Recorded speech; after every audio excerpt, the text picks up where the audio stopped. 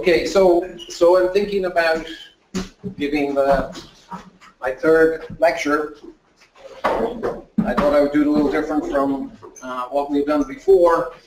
And so the surprises are not going to be so much surprises for the experts.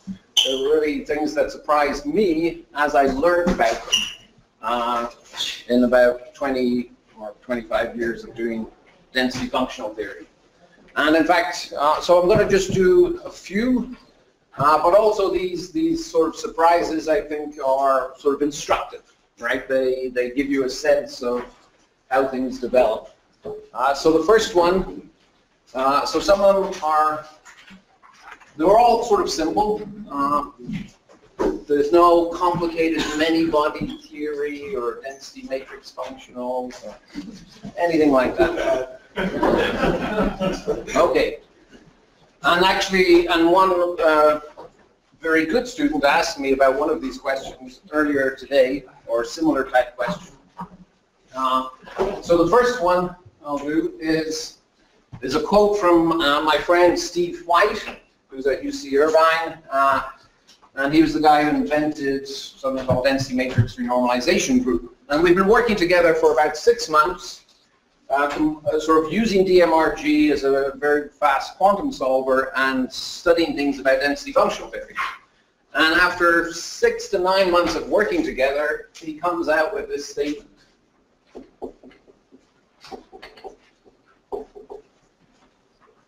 Not a formula, it's an algorithm.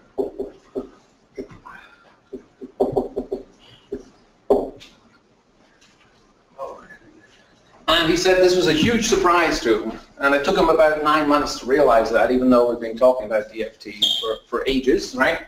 And because he always got the impression that the exchange correlation energy is a formula, because of course that's all you ever see if you go along to meetings and people are doing calculations. They pick one formula or another, right? So let's see what this algorithm is, okay? And I just want to sort of go through it very quickly. So the idea of a density functional is you give me any density, and you should be able to, what is the rule that gives you this number, right? And it's just a simple exercise. So somebody gives you some horrible made-up density, right? It has to have certain simple properties and integrate to the right number of particles and so forth. But somebody draws a density and says, okay, give me the exchange correlation energy. So how could you get that if you had infinite computational power, which essentially we did with the DMRG? So here's n of r. And so step one is, I guess, v external of r. I make some reasonable guess for a one-body potential whose ground state density is that, right? And that'll be my V0. And solve the many-body Schrodinger equation. Out will pop and some ground state density, not the right ground state density. But then I compare this to this, I look at the difference, and I have some simple algorithm that says, okay, where this is too high, I make this lower, or vice versa, in order to improve my guess. So then I guess again. So we'll call that V1, and I solve, and I get N1. And then I iterate this many times until the difference between the density that comes out and the density that I'm looking for stops changing, right? So it finally gets to N of R. So I keep solving different many-body problems, but once I'm done with that, then my V is now the external potential for that density. That's the map. And we know it's unique from the Holmberg-Cohn theorem. Okay. You're assuming the representability here, right? I am. Then I take once I've done that, I repeat the procedure with my electron-electron repulsion set to 0. And in fact, in a criminal waste of time, we actually did the DMRG with the electron-electron interaction set to 0. We do exactly the same thing again. Sort of dot, dot, dot, dot, dot. And but what will pop out, instead of this is the V external of R, what comes out of that procedure? Yes, yes? What was that? Yes. Vs, right. That is the definition of the Kohn-Sham potential, right? So I should write them like that. The potential of non-interacting electrons, right? And then, if I want the exchange correlation potential, for example, I write Vxc n of R is equal to, I'll do it the right way around, Vs minus V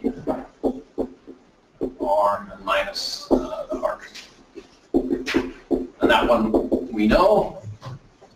And also, once I have this guy, in solving this, right, I also have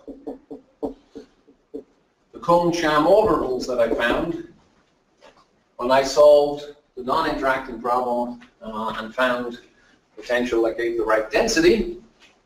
So from these guys, I can construct TS, my non-interacting kinetic energy. I just take the sum of the squares of the derivatives of the orbitals. So once I have TS, then EXC of n will be the ground state energy of n, which I know from here, and this thing stopped iterating, and I subtract off the TS, the external piece, and the Hartree piece, which I get from the Poisson equation. So the point of this is to show you what a density functional is conceptually, which is it's an algorithm. One, you have to be able to say, if somebody gives you a random density, what you would do in order to get this guy. And this is what the exchange correlation energy actually is. That is its definition. Because you set up B to 0 and you get the external as the same as Kohn-Sham potential. Yes. There the external will be the Vs in the equation, the last equation. Last one. So this is, yes, this is, sorry, I don't bother saying external. This is this guy here, right? Yes. Yes. But you see, everything that we got came from the initial density. Now this is not a simple formula, right? It's a recipe. And that's what the exchange correlation energy actually is. It's simply a recipe. And notice also it's a very, very expensive recipe. In order to do this procedure, we had to solve the many-body problem many, many times. We made guesses at this until we found the right one. So we had to solve the many-body problem more times. I mean, why not just solve the thing, right? Because the question I asked was, what is the exchange correlation energy for an arbitrary density, right? And I don't know if it's the solution to some many-body problem. In the first step, you solve for the external, you don't know, and it appears the kinetic energy part yet, or the exchange correlation. That's right. I'm going to solve the Schrodinger equation, the many-body Schrodinger equation. So I'm going to guess the potential and solve the full many-body problem and pull out the ground state density. You don't know the many-body wave function. No, well, I'll find it. I'm solving the Schrodinger equation, right? So I'm saying I have infinite computational power. This is the concepts, right? This is, right? So in fact, of course, we did this with DMRG. Oh, and so for this, for the purposes of this lecture only, right, I'm going to use some numbers, B133 and B143. So B is me, and these are numbers of papers on my website, right, whatever it is. I don't know, DFT UCI.edu.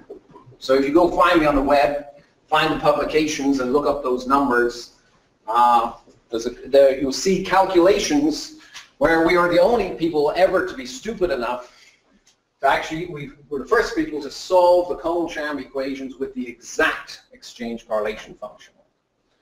Now there's a real subtlety here, which is when we do an approximate calculation, we approximate this formula directly, right? And then we can just differentiate it and we can solve our Kohn-Sham equations. We don't want this density dependence or any of these density dependence. It's only this difference that is used in the Kohn-Sham calculation, not the actual energy as a function of the density itself. That isn't enough information in a sense. You want precisely this part. And that's the part that gets approximated when you do an approximation. Okay. Was that a surprise? Sort of. Yeah. Okay.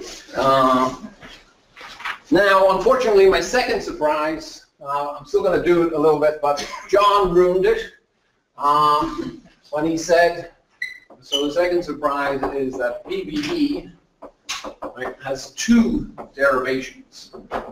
But I want to emphasize this a little bit more, right? And he explained what they were, right?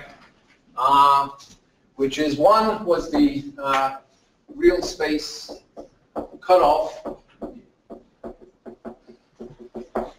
of the gradient expansion of the XC hole. And that's a sort of complicated numerical procedure. And then the other one was 7 exact conditions.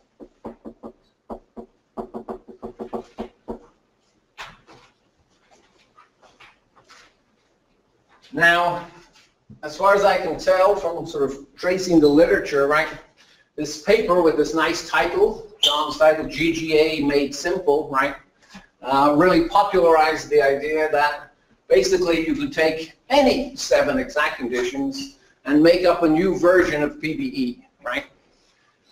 The important thing is the 2 derivations. So this real space cutoff has no sort of empirical inputs other than the normalization of the hole and various exact conditions. But if you look at the paper, and I took a look at it just before we did this, if you look at where PBE lands compared to the real space cutoff, actually these are the numerical points, they're on top of each other. This is for the exchange enhancement factor that John showed, at least up to S equals 3. And the reason you believe that the 7 exact conditions are relevant, right, is because it gives the same answer as the numerical construction. This real space cutoff of the hole. So what you do, you have sort of simple formulas, right, plus the exact conditions gives you the PBE enhancement factor, right? But because it agrees with the real space cutoff, that's why you believe the result. But also, unfortunately, it sort of popularized the idea that you could take any real space cutoff. And you know, I would say, you know, is there any expert in this room who hasn't published a version of PBE? RPBE, Rev PBE, XPBE, PBE Sol, you know, we've all done it. And now John said in the case of scan, right, he's relying on more exact conditions and the appropriate norms, right? Because I think it would be extremely difficult to come up with the with the analogous exchange correlation hole at the level of the meta GGA, and also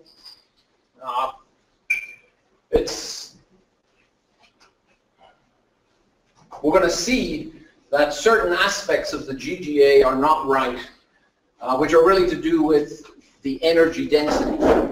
It gives very accurate energies, but not the energy densities do not sort of correspond with the exact energy densities of the system.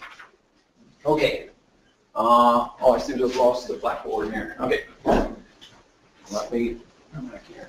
Okay, so anyway, so for a lot of people, lots and lots of people know about the 7 exact conditions. Very few people seem to have actually read the paper and read about the real space cutoff construction.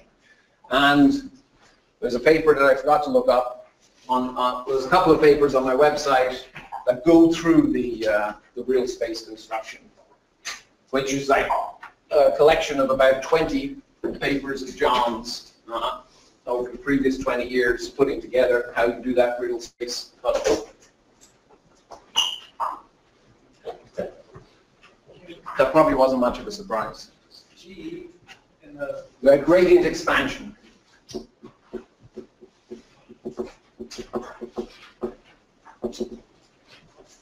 So this is, where you take the formulas for a slowly varying gas, but then they violate all sorts of exact conditions, so you restore the exact conditions with this very crude cutoff procedure, but it defines a GGA. And back in those days, we used to call it the GGA. Little did we know. Okay. A third surprise, which I don't know if you will find this a surprise. When I thought about it for a while, I find this very surprising.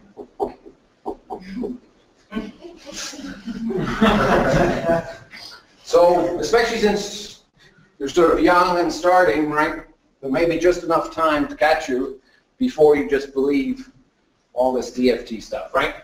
So when I was a child, I learned a few things. One, many body problems are hard. I don't know if other people have noticed that. Quantum many body problems are harder. And then fermion quantum many body problems are hardest. Okay?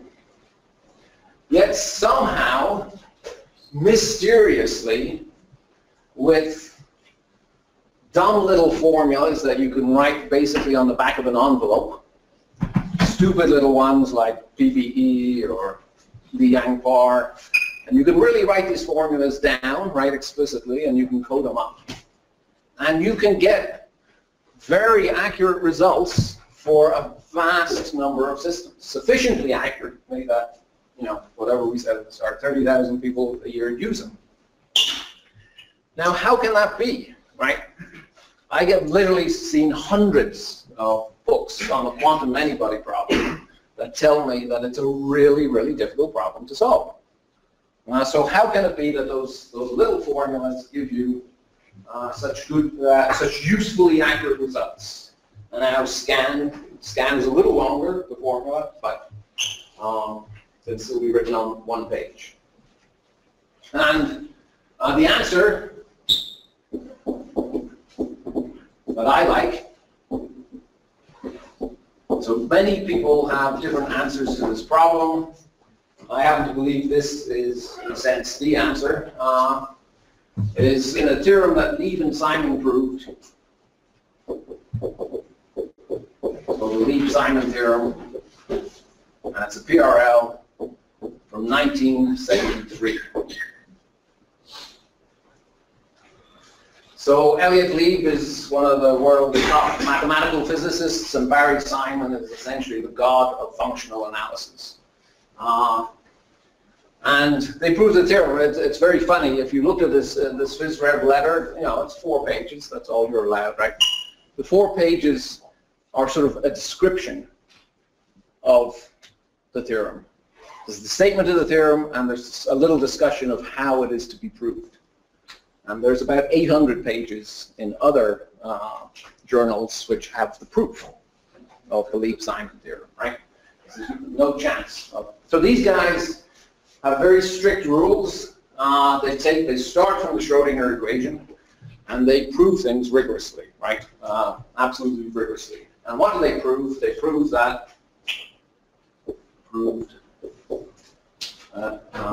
Thomas Fermi theory, the Thomas Fermi approximation, becomes relatively exact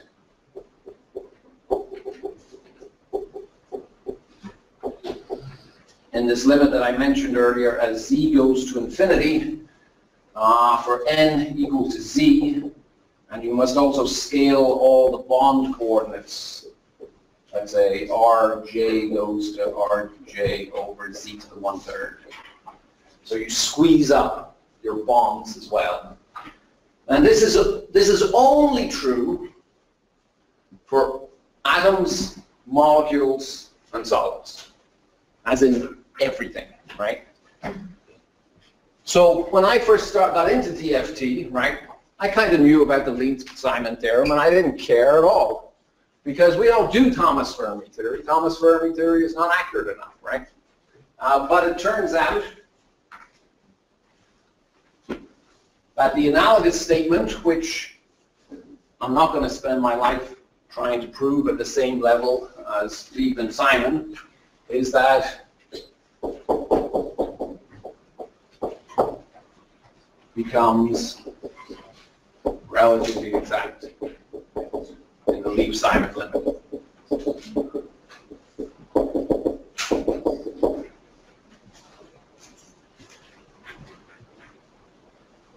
So what this is saying is that I take any system at all, and as I increase z, keeping the number of particles fixed, keeping the number equal to z, and I shrink the bonds a little bit, the local density approximation will become exact. And sure enough, if you look at the errors, say the exchange energy of atoms, as you go up in the period, this is non-relativistic, as you go up in the periodic table, the LDA error goes down.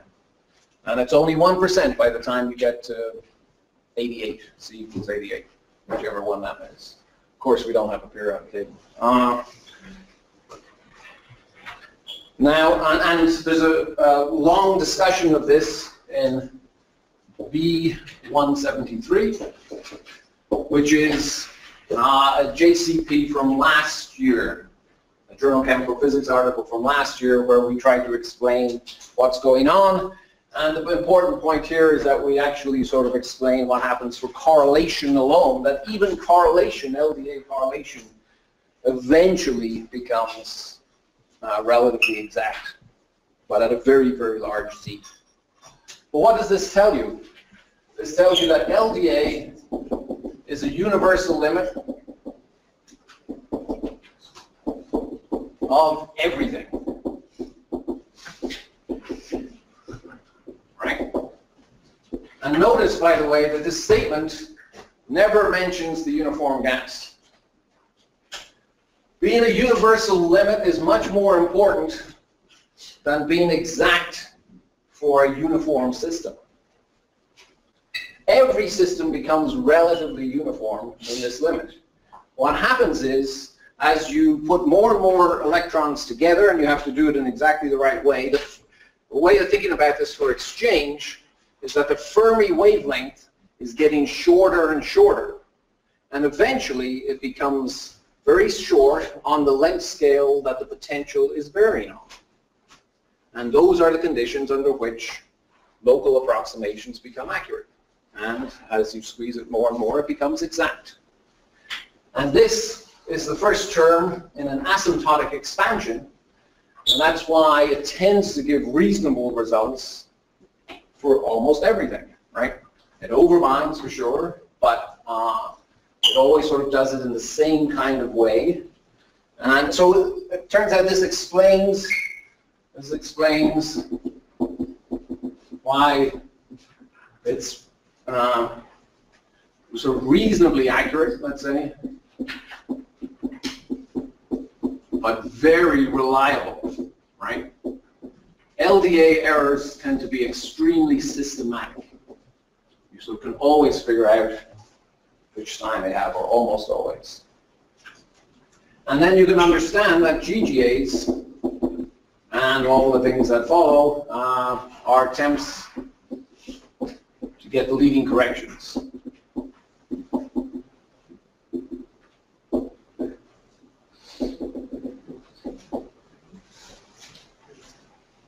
Now, two things that have come from this. Well, so let's say part of the motivation for PPE Sol that John and Adrian and I were on is one of the conditions is from this asymptotic analysis, and then also there's a paper that not so many people know about. You can derive the beta in the parameter in the Becker 88 exchange functional, and this is B118 using this analysis. What you discover is that Becker 88 almost exactly gets the leading correction for atoms numerically right. That's not a coincidence. If you look at what Becker wrote at the time, his first, before he actually did Becker 88, he actually used the asymptotic analysis to get the number, or to try to get the number, and then afterwards he fit it so that he would get a rougher number, but that would be more accurate at lower values of C. And by the way, so the series, in very simple cases, you can show that it's incredibly accurate once you have two terms. So the first term is LDA, and we don't have any case where we can really write down, except for very simple model systems, where we can write down the second term. But when you add the second term in, it's more accurate than any of our density functions. And one other thing, I guess, before I go on, is, let's see. So one way you can understand, the Coulson-Fisher point. Remember that we discussed about when LDA, when you break the spin symmetry in an LDA or R3-Fock or a GGA calculation, as you stretch the H2, the two hydrogens apart, you can understand the Coulson-Fisher point is that this is the breakdown of this asymptotic expansion. So it's where you can sort of see very clearly that this asymptotic, so I said H2 looks very like helium at equilibrium bond distance, but then as you pull it apart, you can show that right at the Coulson-Fisher point is where the expansion fails entirely. And this is one, we said, this is one way of thinking of what strong correlation is. So this is why density, our standard density functionals, so if you understand it this way, what it tells you is for the systems that the DFT tends to work on, that LDA gives you a reasonable answer on, then your GGAs will do a better job, and your scan might do a better job still, or a hybrid. But then they will all fail as you go towards these localized fluctuation problems. And you can see then when the two atoms are far apart, then each of them is dominated by a separate expansion for the separate atoms rather than for the combined system.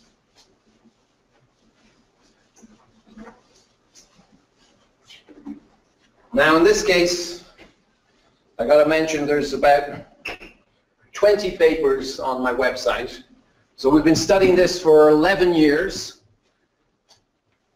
And there's two ways in which we study it. One is we look at very simple, often one-dimensional systems and look at the kinetic energy functional just to try to understand the mathematical structure of this.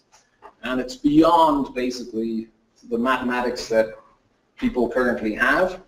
So there's a whole while in, and poor Attila, our chief organizer there, wasted pretty much his entire PhD, right, on this topic, but did solve the one, well now we have two cases, but the first case where we could actually calculate these corrections. Particle in a box. And then the other branch is things where we we don't do derivation so much as we use insight into how the functionals are working to tell us about things in the real world. Okay. So yes, I had to make this, and then I'll. So when I said that this is why we cheat by subtracting the energies of the individual atoms from the bound molecule, right? That's what I mean by that cheating. But it's not cheating if you understand it this way, because your expansion will fails as you stretch the bonds, but it's perfectly okay for the individual atoms. And John had this quote, which was, getting the right answer for the right reasons at the right cost.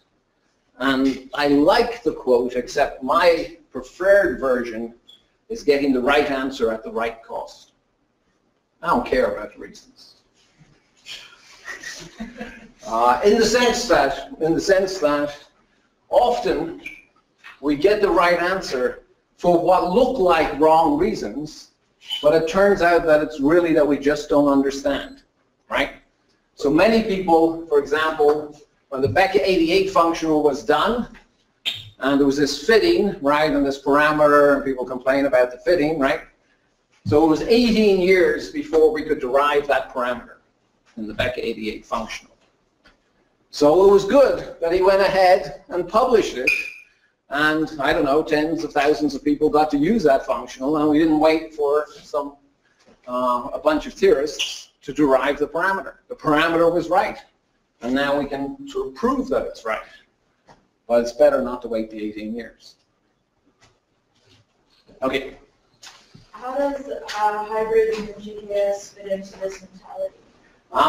It doesn't really. Well, hybrids do a little bit, but all the other stuff is sort of too complicated. We don't understand very well how this thing is working. So we're sort of stuck on the LDA to GGA piece at the moment. I think that's the best way to put that in terms of this asymptotic framework. In view of what you have found in your work compared to what Dick and Simon proved, the Thomas Former theory has none of the LDA exchange correlation. Yes. So would that mean that in that limit the exchange correlation is irrelevant? Yes. But my statement is that this thing becomes the exchange. This is a much stronger statement. Exchange correlation becomes relatively exact.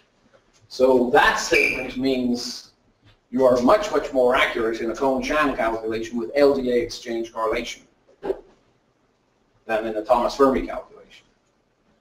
Right? It's a much more powerful statement and much less proven, right?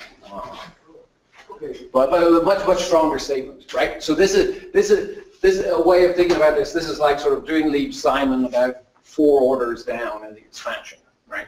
It's much, much stronger. But I think one has to be careful when stated the relative sense, because the percentage error goes down. Yes. Total error goes to infinity. No. Yes. Well, even for this guy, it will. Yes. Yes. Yes. So the point is, when you're adding some other term like the Dirac exchange, to do Thomas Fermi with Dirac exchange, yes. Improvement. What happens in Well, that helps, but you also have to put in the gradient correction for the kinetic energy because that's at the same order, right? But then, yes, then you get one more order of accuracy by doing that. Yes, to this expansion. But this is far more accurate, right? Doing a Kohn-Sham calculation with LDA exchange is much more accurate. Okay, how's my time, John? You have about 7 more minutes before questions. Okay. Okay, so I'm going to extend today's session by 45 minutes. Because I'm one of them. Okay. So the accuracy, so I got to tell you this story, right? Accuracy of semi-local approximations. This is just one long story. Coming up here.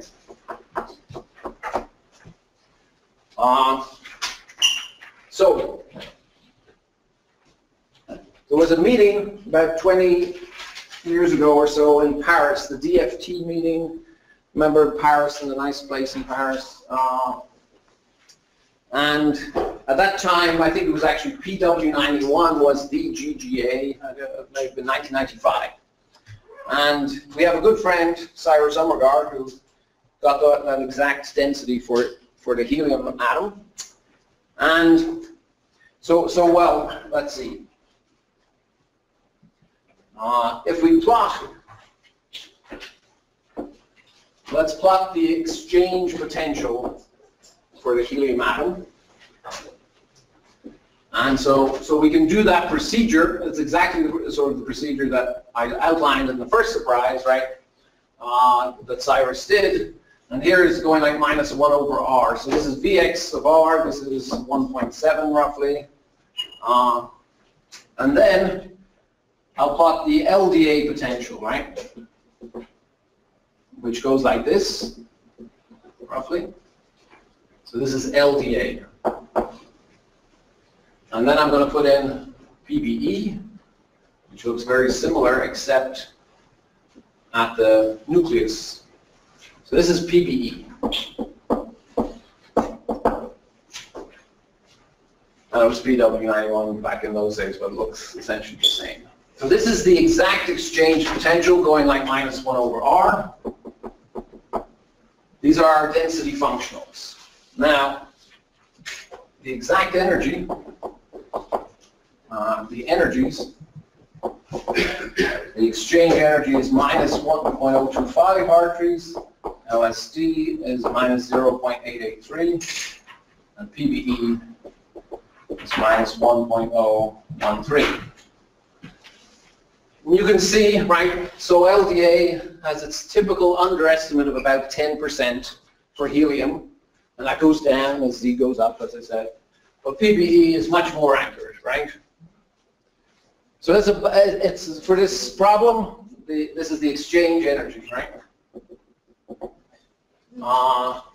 It's a much more accurate result. But now let's look at these potentials. Here's the exact exchange potential, and neither LDA nor PBE look anything like it, right? They're wrong in all sorts of ways. So they're way too shallow. They don't have this minus 1 over r tail. And then PBE looks even worse than LDA. It has a divergence at the nucleus. So this is a bit of a surprise that the better, what's going on? The better density functional is giving what looks like a much worse potential. And even worse, if you look at the correlation energy, correlation potential, as Cyrus pointed out, somewhat impolitely, I don't know if anybody remembers this, he pointed out that the PBE correlation potential looks almost like the exact one if you multiply it by minus 1. It looks upside down, right? How can I forget that? He called it upside down. He called it upside down, okay. So I puzzled about this, and I think, I don't know if it was during that meeting or a later meeting, I thought about it, and it turned out, well, I knew a theorem that John had taught me, right? And I'll just write it called the virial theorem. So this is one of these ditzy little DFT things, right, that John and Mel have proven in their scaling paper. And they did for correlation. They were the first ones to write correlation. I think it was known for exchange. But it's a very simple relation. It was known for exchange? Okay. It's a very simple relation between the potential and the energy. So how can this be? How can this terrible looking potential, and the potentials really are terrible in your approximate semi-local functions, since the potential determines the energy, right? So what you can do, what we did at that time, after thinking about it for a while, you can define this as an energy density. Just call this guy an energy density here, right? And you can plot them. And what you discover, if you plot this guy, the radial guy, here's LDA, here's the exact, and PBE looks like that. And it's almost perfect, PBE. So you see with the LDA, the energy density is about 10% smaller than the exact one everywhere, and the PBE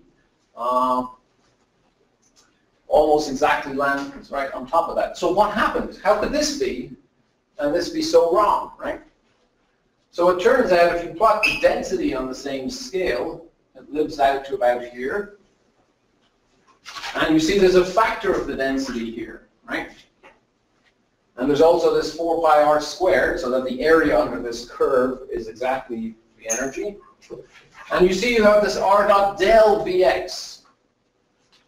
So we know that there's roughly a constant shift of these guys relative to the exact one when you study the derivative discontinuity. Well, a constant shift has no effect. Only the gradient of the potential matters. And then you have this r dot del thing, and it turns out that tells you exactly where it's when the gradients match if these two cross each other. But that's how you can get this much better energy. And if we do correlation, the correlation looks even more spectacular if I put in correlation here. Remember, that's that 42 millihartries. LSD is a huge overestimate of the correlation, and PBE gets it very nicely under control. And that's the upside down correlation potential of PBE, gives you this huge improvement in the correlation energy. And so what this teaches you is that this looks terrible, right? But in fact, the important features as far as the energy are concerned are all working just fine. And they give you these better numbers. Okay, so given that, then you can think about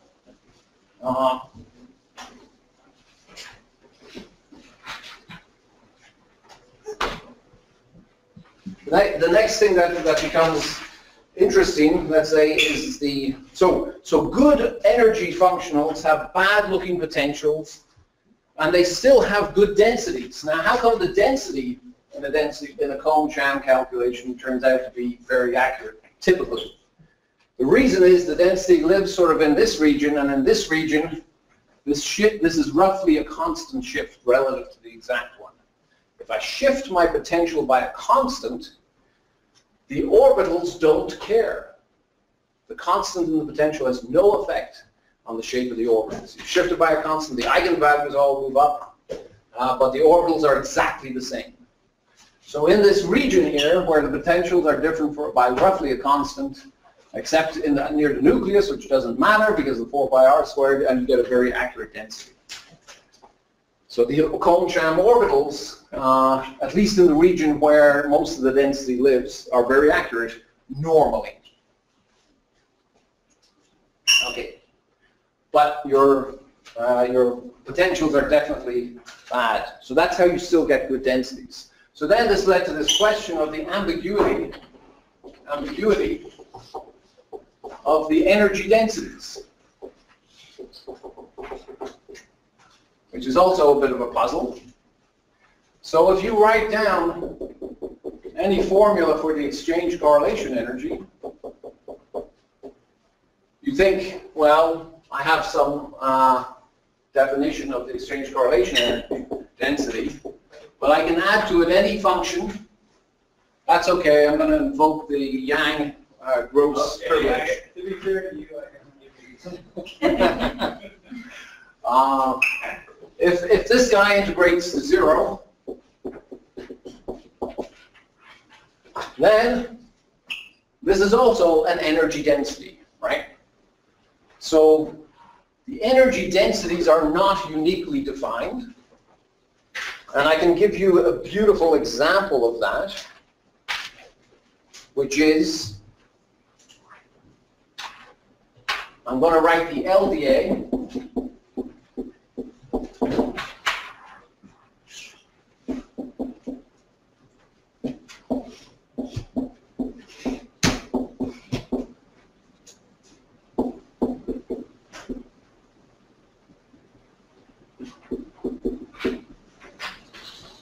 I've done an integration by parts here.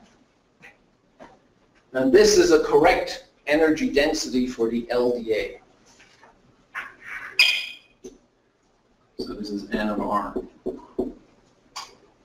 And you can prove it. But if you stare at it too long, your head will hurt, because I bet if you try to evaluate that on a uniform electron gas, you'll get 0, right? Because there is no gradient. The gradients are 0.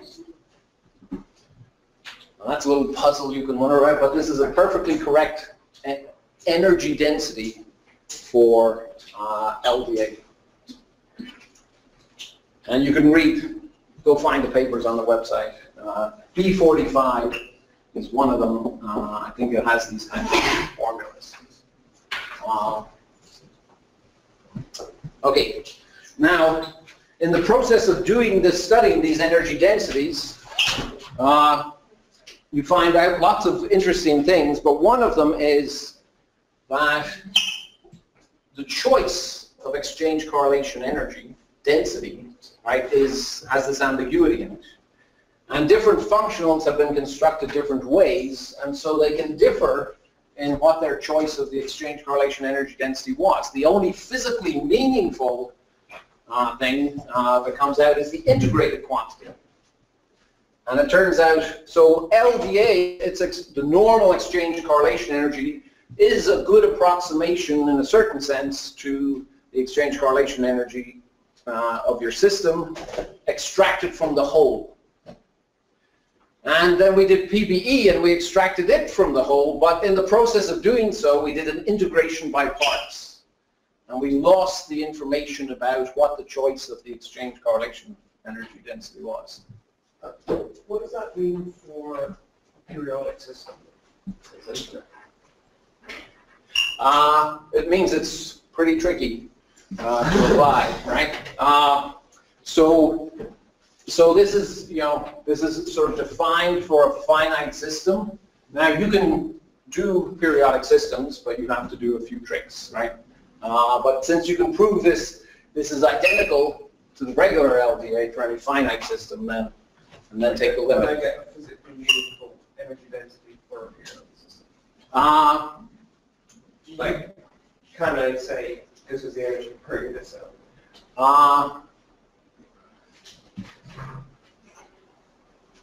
I'm not sure. That pops out of every calculation.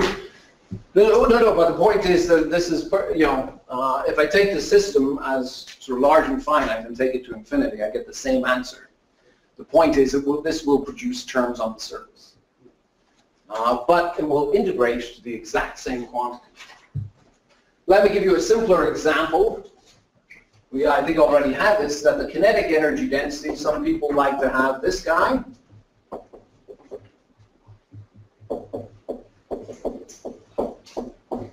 And that's the one that's used in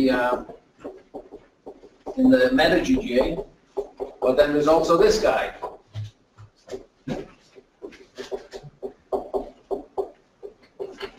And these are both perfectly valid choices, or any linear combination of them is a perfectly valid choice for the kinetic energy density of your kinetic energy. But they're different. You plot them out, they look very different, right? And how do you get from one to the other? You do an integration by parts. So stuff gets put on the surface, which is why it gets tricky for periodic boundary conditions. And then the process of doing this, studying this question, we just happened to mention right at the very end of one of these papers that this problem will become particularly severe if you try to do a hybrid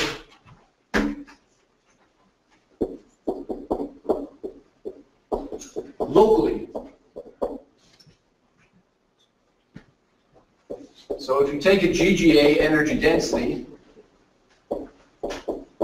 and you do some mixing with the exact exchange energy density, you would have this problem that the GGA energy density is defined differently from the one you extract from the exact exchange hole. And all we did was mention this. But it turned out, as John pointed out to me much later, we were the first people to write down the idea of a local hybrid functional. So, and so that, you know, paper has gotten cited quite a bit. And this was an interesting example where we didn't actually do anything, right? We didn't do any real work, but we got a bunch of citations. Whereas usually, of course, it's the other way around. And so, on several levels, the PBE exchange correlation energy density is sort of, you know, you can see it. It doesn't match point-wise the real one, and that's one of the problems with GGAs. And I believe the scanned energy density that's in there looks a bit better. Okay, for my last surprise, well, I got to do this one, right? So, and this to me was the biggest surprise, is we learn in kindergarten, and we learned, I think, on the first day, except Mel forgot to say it, right? Well, so you have this F, right? F of N. In the Holmberg-Kohn theorem. And we're going to approximate it by approximating exchange correlation, or Thomas Fermi approximates the whole thing, doesn't matter. So we make some approximation, F tilde of N, right? But then we use the approximation in two ways. We're going to evaluate the energy with this guy, and we're also going to find the density by solving the Euler equation. So when we do an approximation and we solve our Kohn-Sham equations, what we do is we find the approximate density, right? It's not going to be the exact density. So y hats are the approximate densities. So if we analyze the error in any density functional calculation, you can see that it comes out to have two pieces. So if I look at the error, it's the approximate energy functional on the approximate density minus the exact energy on the exact density.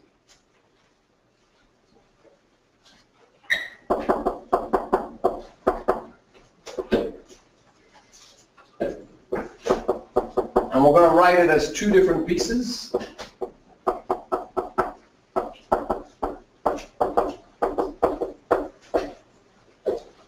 And we call this the density-driven error, and this is the functional-driven error.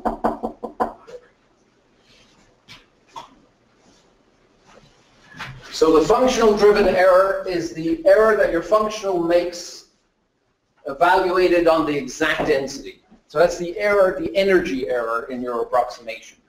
And this is going to be, in a Kohn-Sham calculation, will be the error made in your exchange correlation on the exact density. And this guy is always less than 0 by the variational principle. So it turns out, when you just analyze things this way, you discover lots of things. Like, for example, Thomas Fermi theory, delta ED is about 4 times bigger than delta EF, which tells you that Thomas Fermi theory has for decades gotten a bad rap, because the mistake it makes is not the mistake in the energy, is mostly dominated by the mistake in the density. And in fact, you could test your Thomas Fermi theory, and it'll do much better if you test it on exact densities. And then you can also see that Kohn-Sham, one of the reasons Kohn-Sham was such a big step forward is that normally in Kohn-Sham, the functional error is much bigger than the density-driven error.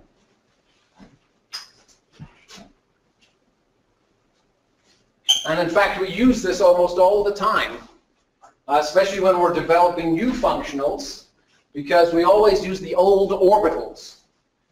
Because you don't want to do it self-consistently at first, because you've got to figure out the functional derivative. So you take some old orbitals, like LDA orbitals, and you evaluate your new functional on the old orbitals.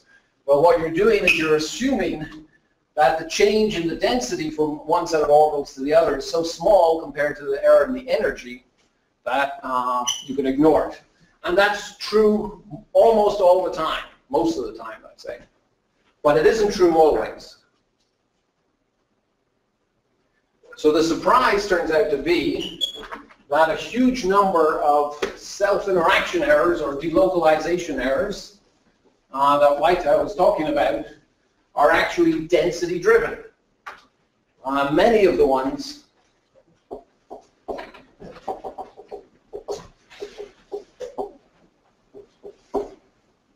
and so there's a review on the website with Adam, B174.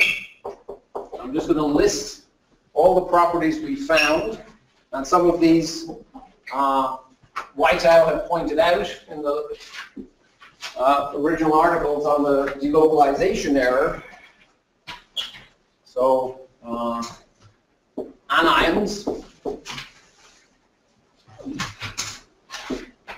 ions and radicals in solution,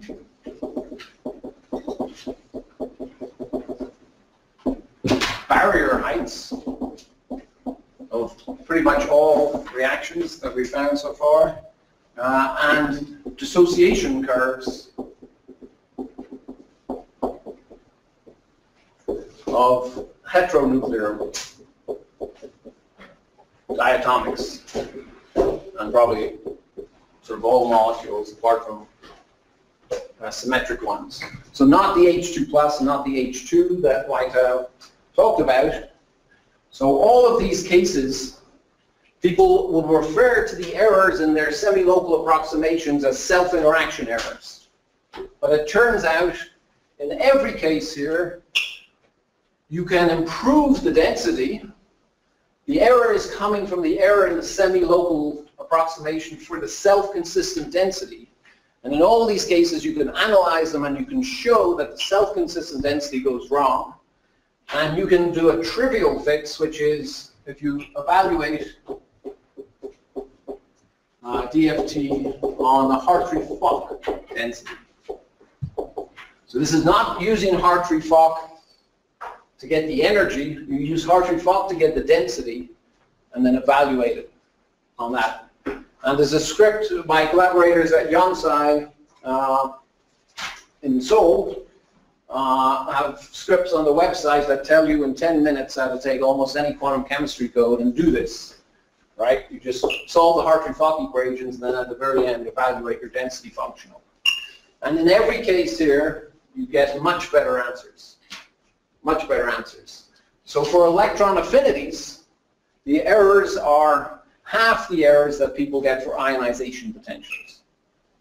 You do better with the semi-local functionals for electron affinities as long as you have a decent density.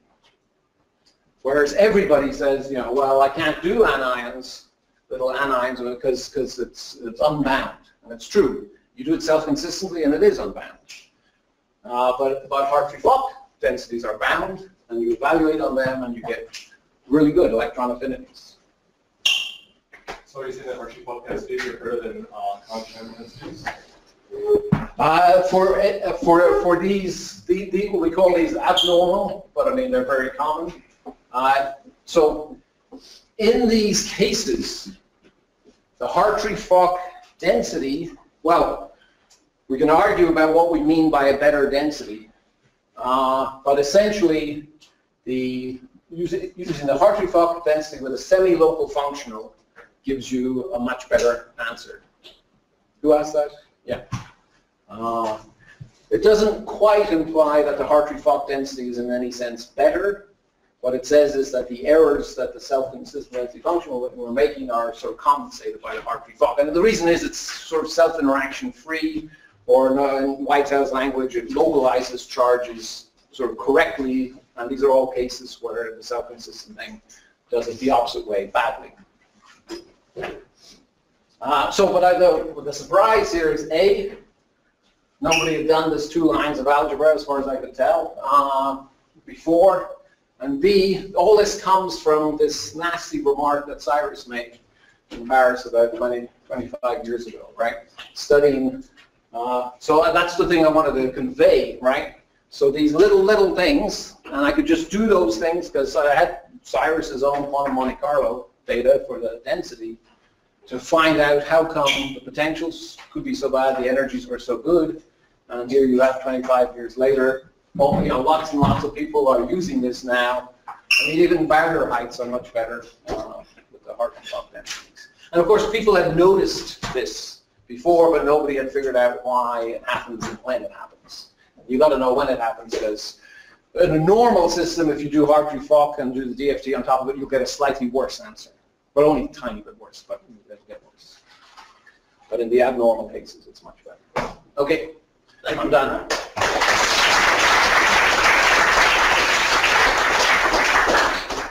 So you ran a bit over, but I can maybe take 5 minutes for questions and comments. So when you talked about these two valid expressions for Cohen-Sham system of kinetic energy, Yes, the two that I've written does it down. not sort of contradict the principle that for a given approximation there's one unique Cohen-Sham system of equations, because there's two different kinetic energies that you could evaluate? So those were kinetic energy densities, right? Okay. So they integrate to the exact same number. And my point is that so people in one field tend to use one, and in another field they tend to use the other. They're both correct. There's nothing wrong with that, right? Yeah. But the trouble is, if I write down some approximation, I got to tell you which one I'm approximating, right? Or else you don't know. Right? There is the orbital free DFT. Yes. Which is, we didn't discuss it, but that if I understand correctly, it's closer in nature to the Thomas Fermi theory. Right. And does the errors lead closer to the Thomas Fermi errors, which comes mainly from the density, in the same way? Yes. So one thing is you have to watch out for in that game is that, people will often test their kinetic energy functionals on the exact density or a Cohen-Sham density, right? And their errors will be much smaller than if they did it self-consistently. So the proper test is to do it self-consistently, and then you begin to see why it's so hard to get an orbital free functional, because all the quantum oscillations and all these details that the Cohen-Sham basically gives you for free, no sort of local or semi-local thing or two-point thing can really get all the shell structure. And missing that means you make a substantial error. So that's part of one way of thinking about why it's so hard to do orbital-free DFT.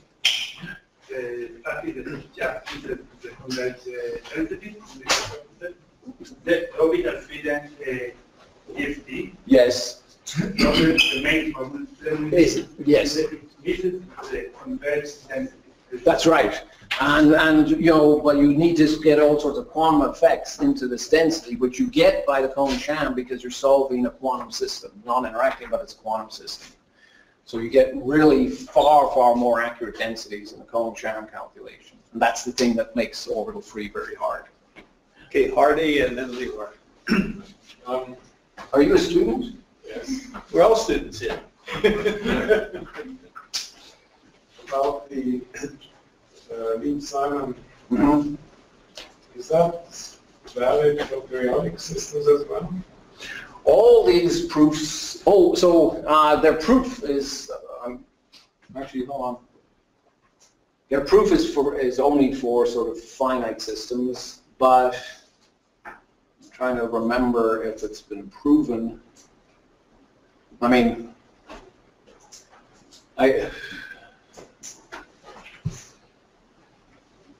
I'm sure the result is true for periodic systems.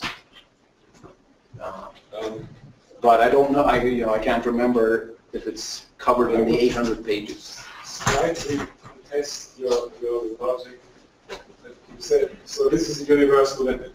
Yes. Yes. So, good to know. But why is this an explanation that LDA works or gives decent answers for essentially all the systems. Yes. So it's the dominant term in this asymptotic expansion as z goes to infinity, right? And roughly speaking, our real systems have received, well, let me call it n, the number of electrons, 1 or 2. Because if you think, the thing that really matters is the couple of electrons that form a chemical bond. It doesn't matter if the rest of the core of your atoms and things, that doesn't really contribute. And I didn't have time to do it here, but I do the simple example of the non-interacting atoms, and you can see, I mean, and was it Dyson who talked about the power of asymptotic expansions, and you can see how when you add even the second term, you get much more accurate results, and then the third term, you get insanely accurate results. So this asymptotic expansion is controlling sort of what goes on, and if you look at LDA results, you see that that's exactly what dominant terms in asymptotic expansions tend to do. So this is then the crucial statement.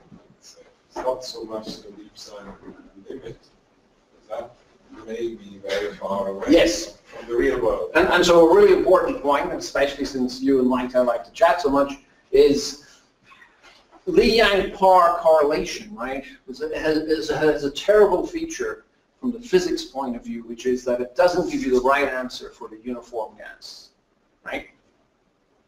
It doesn't matter. So it turns out for correlation alone, right, the number of electrons at which the uniform correlation energy of the uniform gas, the LDA becomes relatively exact, is something of the order of 10 to the 9. So in this case, it's a logarithmic sort of convergence, and therefore the numbers are astronomical, and exactly what you just said applies. So that's a big part of why chemists, for correlation energies, if you look at the functionals that people have, the exchange ones almost always get the uniform gas right, but the correlation ones don't. And this is why correlation by itself is not dominated by this thing. But exchange correlation together certainly are. And on the archive somewhere we have a thing where we actually do this asymptotically corrected GGA, which gets the correlation right for atoms as z goes to infinity, as well as the exchange. And then you see this beautiful cancellation of the errors between the two, presumably because the shell structure is having the same effect. You mentioned this more or less constant shift in the relevant region between LDA and the exact potential. Just thought I'd mention this is not coincidental. So for a functional that doesn't have the correct asymptotic decay, you can choose, it turns out from ensemble considerations that the natural choice for the constant that you want to get is not an asymptotic constant in 0, but the asymptotic constant that would obey the ionization potential theorem. And if you do that, then actually the potential goes down and mimics the exact very close in that region. Absolutely, yeah. No, of course it's not a coincidence. But this is actually part of the asymptotic thing as well, because you're sort of getting halfway between the n and the n plus 1 particle system. And so the smooth curve goes halfway in between, and that reduces the shift. Give priority to the younger students over the elder ones? Absolutely. One question. If I was, say, trying to find an energy difference between a crystal that I've compressed very closely, so I'm trying to get compression. So. Yes. That error due to the choice of functional. This thing here? Yeah. Yeah, this is what you were trying to. One of them. Yes. So having the correct density, but just the energy that my function. Yes, right. Does that tend to be systematic? Like, for example, could I get a better pressure if I did the self-consistent calculation with QE, and then I use something like meta-GGA, using the density from that to get just the energy for that density? So that would be a cheating way to... so this analysis, right, I will compare an approximate calculation to the exact one, not one approximation to another. So that's that. So it doesn't give you insight into something like what you're just saying. So and the point is that both the exact one satisfies the exact variational principle, the approximate one satisfies the variation principle for the approximation, and it uses all that information to come up with all these sort of results. So it does. So the statement would be that if you knew, and I'll give you an example of it, if you knew that if you had access to a better density, right, and you knew, and we give ways of how you can tell guess whether or not you have a density-driven error. So with those two things, you can then go ahead and try this out and see if you get a better energy, right? So one thing that we haven't done, because my collaborators on this it's all chemistry and we just do molecules and things. So one very interesting project would be if you look at LDA SiC for solids, you can ask the question, if you just take the SiC orbitals and feed them in, for example, into a GGA, will you get, substantially better energies for things that have strong self-interaction error? Now, we just haven't done that calculation yet, but it's quite possible that that would be a way of self-interaction correcting GGAs and so forth for strongly correlated solids. So you mentioned that for these specific abnormal cases, if you measure your DFT functionals on the Hartree-Fock density, you get better results. Yes. But what's the logic behind that? How they came up with this? If you calculate on this. So the reason is, you can see it very clearly. The paradigm case of this that have been known for 30 years is H-. So Rose and Shore, right, in 1972, studied H- with that year's version of LDA, and they could show that this unbinding of the extra electron. And they show very clearly that a third of an electron takes off when you try to do it self-consistently. Okay, so what we did, and there's a FISREP letter on it from, I don't know, 2012 or 2013. What we do is we take two electrons and we put them, we look at the difference between helium and H-. We take the Z in the atom and go from 2 to 1. And sure enough, you see that it goes nuts when you hit this critical value 1.28 and you start losing an electron. And we break down the error into density-driven and functional-driven. And you see just a total, it's like a sharp point where suddenly the density-driven error, which was tiny, starts getting huge, and the functional error is perfectly smooth, and it's getting smaller as you go down to H-, which is why we get a much better electron affinity.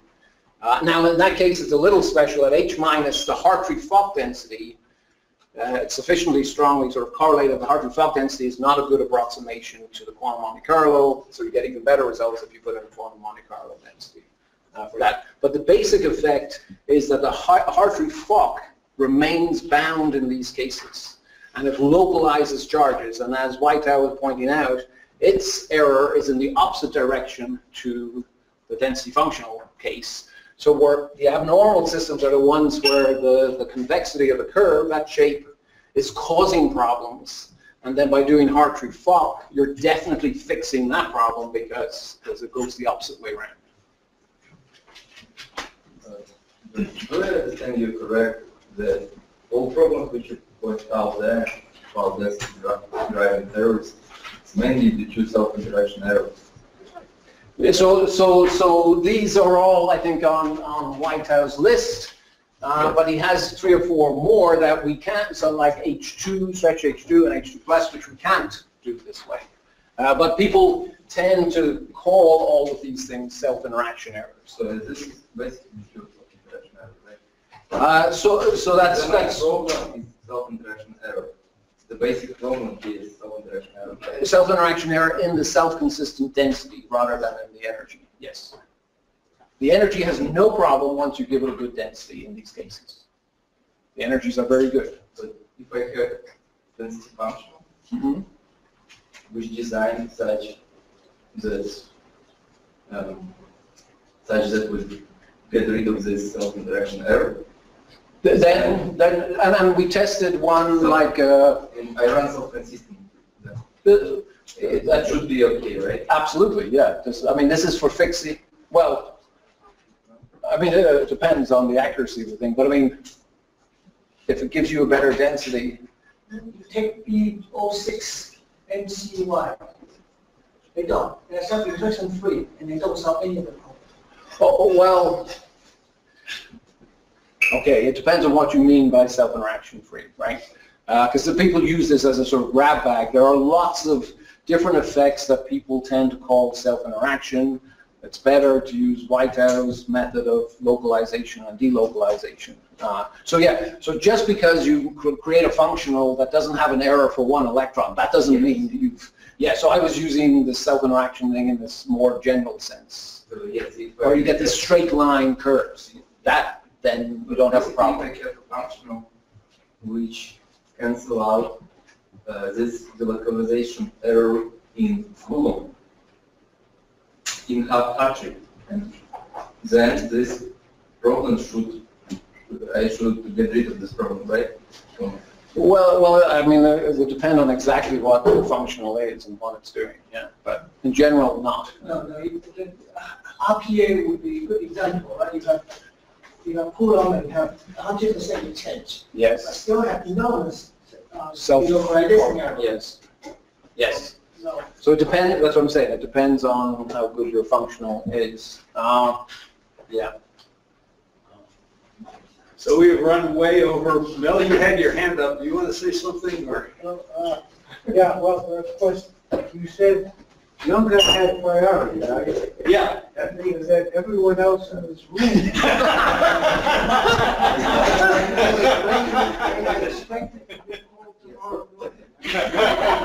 What I found very, first I found all these prizes and that's fascinating, and some of them I knew from the papers. But in the first one, you given a density, and you got the exchange correlations. You solved the problem. What about the work that Dillis did in Germany? Remember, he directly goes using the constraint search. Yeah. Yes, so... And so that's maybe not exactly. Right, they were using quantum Monte Carlo. With David separately. Right. So they were using it, I think, to get, in fact, the energy density directly with the quantum Monte Carlo. So we didn't do the sort of constrained search in the direct way. So we have this DMRG thing, right?